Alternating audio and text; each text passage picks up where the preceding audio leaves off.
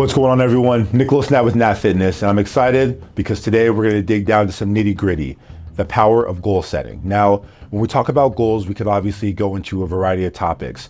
One topic in particular that I want to reference is actually a book that I authored called Abs, Energy, and Confidence. Now, really quick before we start talking about goals, I want to talk a little bit about this book, Abs, Energy, and Confidence, which you guys can download if you click the link below. Now, I wrote this book as a concept, not really to just talk about abs and having a six-pack or a four-pack of abs, right? Abs are really representative of your body, your health, your actual machine. Energy, which I think everyone can relate, and you have a good day, it seems like things are kind of moving downhill. You have the energy, you have the vibrancy, you have the resilience. And if anyone's ever gone out and had way too much to drink and then you wake up the next morning and you just try to live adult, you recognize that that's a lot harder to do without the kind of energy you want. And then ultimately confidence. Confidence is key. Confidence is your ability to walk into a situation and be able to stand tall confidently in yourself and to feel that you can obviously move forward and you can take on whatever's coming at you. Now, if you don't feel confident, then it seems like everything is not just a challenge, it's overbearing, you have overwhelm, right? The reason that I want to talk about these goals in particular, because I think that they pertain to just about every single person. It doesn't matter where you are, where you come from, what you think, what you believe. This is something that is all vibrant to you. When I think about goals, I think that people usually end up in one of three categories. One, they're very clear about a goal that they have. I want to go on vacation up north to Niagara Falls between the dates of X and Y in August, and I want to have this trip because I've never been there and it's a story that I used to read. Okay, so they understand what their goal is, when that's going to be happening, and why it pertains to them and why it's important. Let's say you also have the second, and this is where I think most people have. They have an arbitrary goal. It's not something that they've actually written down, they've put in their phone, or they've committed to paper. However, in the back of their mind, they know that, oh, it'd be great to go on this goal. So they say they have a goal, but they've not actually declared when they want it to happen.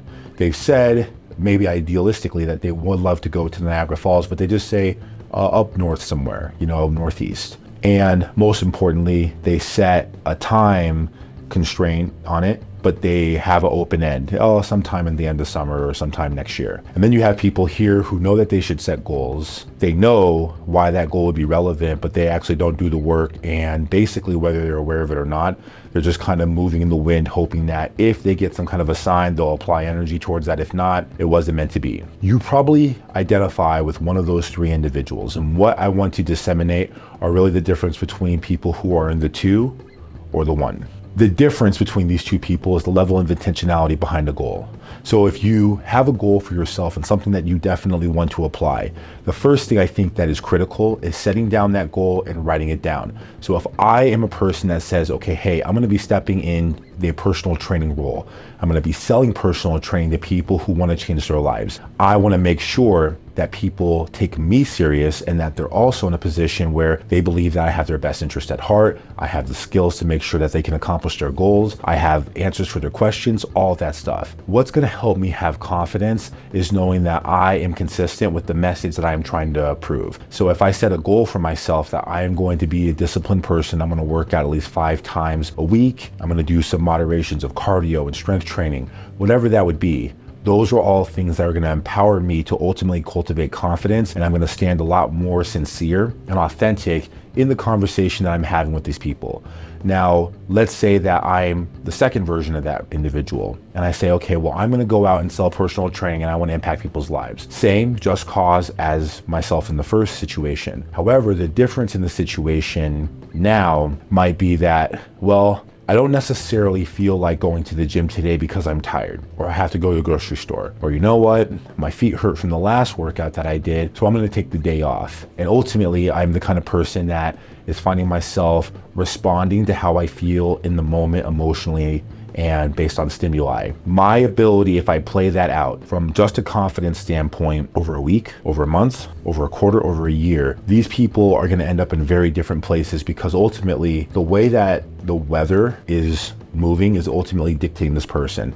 Emotions are likely going to influence what they do or what they don't do. Whereas this person over here is probably going to cultivate some level of resilience. They're going to be more disciplined. They're going to be more consistent. And every time that they win that battle of staying consistent because of what they've written down and because of what it means to them, they're going to be in a position where they're going to achieve a lot more. So I want this not just for you, because that's my own mission, that's my goal, but I want it for you because I recognize so much as a trainer, as a coach, as a performance specialist, as a speaker, and as an athlete, that so many people have very definitive things that they would love to accomplish, and they recognize that it's actually going to better their life. The problem is that most of these people aren't in a position where they've actually done the due diligent work of actually putting their energy forward, and it has to do with belief, and it has to do with their ability to execute. Don't be the individual who does not take advantage or does not make a declaration for themselves or apply themselves in their goal setting because you have disbelief.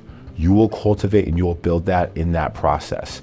So I invite you to do two things. First and foremost, if you have not already joined my community, you can do so by clicking the link below, downloading the ebook, Abs, Energy, and Confidence, which is what I just talked about. That will give you access to my back office community.